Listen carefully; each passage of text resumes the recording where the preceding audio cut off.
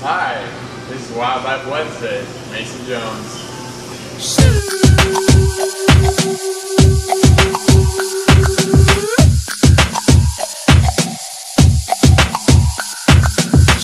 So here we have the aquacultured Ocellus plumefish, also called Nemo. They're stripy, very entertaining to watch. And then this little thing right here, that's a lick-lined weenie, and it says here it's a very peaceful fish. And down here we have the escaped prisoner fish. Yeah, it's hiding right now, I can see why. We got the turbo snail. It's hiding somewhere. Don't worry, it's somewhere. Here we have the bullworm, known as the python.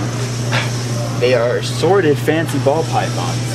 And the reason they are assorted is because this one right here is the strawberry flavor, that back one, the vanilla flavor, and the one beyond that, the chocolate flavor. Alright, here we have the French Resistance bullworm. There's another one deep in here. That's the master.